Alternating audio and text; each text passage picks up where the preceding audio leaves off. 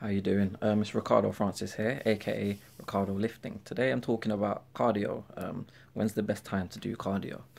Now, some people go to the gym and they do both a mixture of cardio and weight training.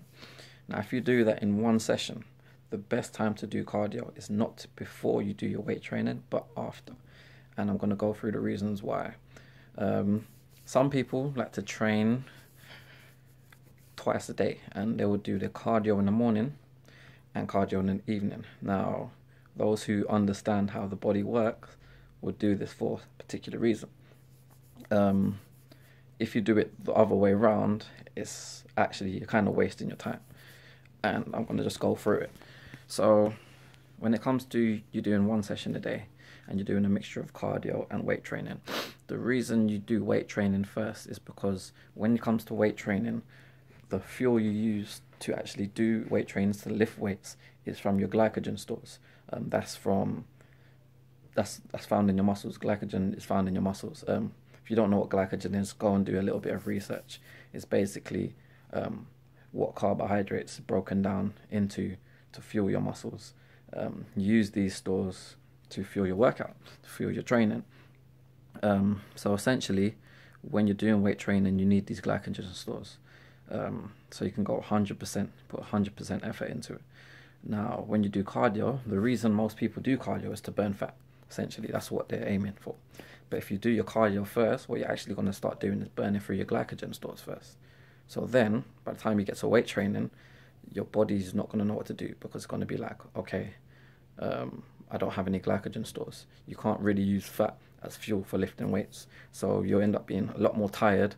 You'll probably be so tired that you lose form, and all it takes is one bad rep for you to injure yourself. So that's the last thing you want to do. If you're doing it 100% effort, you can go in as hard as you can, stay on point, have no injuries, and then you've burnt through all your glycogen stores, go and do your cardio. Said you're burning through fat, that's the aim. So yeah, you might not be able to put 100% effort into cardio, but at the end of the day, what are you using cardio for? Are you using cardio to burn fat, or are you doing cardio to, I don't know, to better yourself in a sport? Because if you're a sprinter, then obviously that's your aim. You're trying to sprint, but again, it's all about timing. If you need to put 100% effort into it and you're doing it for body composition, the best thing to do is do cardio after your weight training. Some people jump on a cardio kit before weight training just to warm up your body, and warm up is literally 5 to 10 minutes just to quickly get blood circulating throughout your body. You don't need to spend loads of time to warm up. If you're doing it correctly, what I like to do if I ever do cardio beforehand or jump on a cardio kit, let's say, I would literally just walk. I would walk on a high incline, get the body nice and warm. Within 5 minutes I'm nice and warm, I can get into my weights. But most times I just go to the exercise I'm about to do. I start really, really light, or I do a little bit body weight just to get blood circulating through the muscles. When I feel a bit warm, I can go for it. I can start putting on the weight, and then even then, I start light and I work my way up slowly, slowly, slowly. And that way I know my body's worked, my body's gone through the mechanics of the motion, I've embedded it in my mind, I'm ready to do it. That's the best way to warm up. Now, if you're someone who does cardio in the morning, there's a reason for it. Most people do fasted cardio, and this is the best way to do cardio if you're going to do it, if you're going to do it first in terms of your training throughout your day. Fasted cardio, because you don't really have too much glycogen storage. You're only going to get whatever you stored from the night before. After that, you're quickly going to start burning through fat. But then, how do you do it? Now, some people do fasted cardio, but they go so intense. Now, if you're going really, really intense, you actually, there's a chance of burning through muscle, and that's what you don't want to do.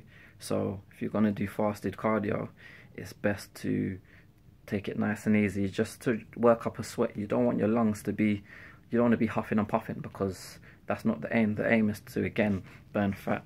So that's why you'll see some bodybuilders especially, and when they're doing this fasted cardio, they're in their fasted cardio state, they'll be drinking amino acids. That's to try and preserve as much muscle as possible. That's the reason they drink amino acids while they do their fasted cardio.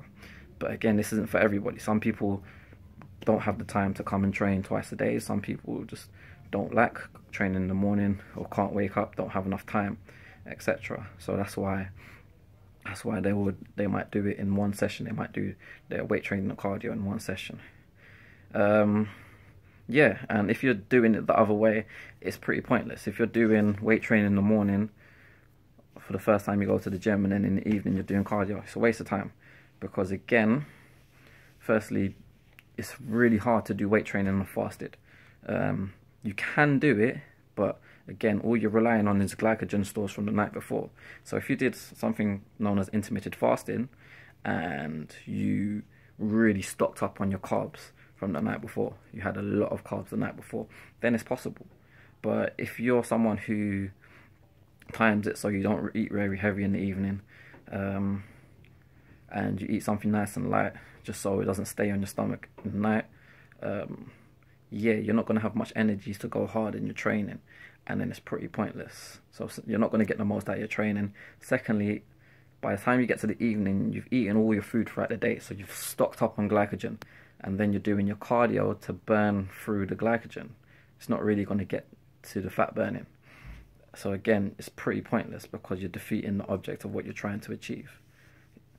Hope this helps some of you out. If you've got any questions, further questions, just ask, comments, feedback. I'm always open to it, yeah?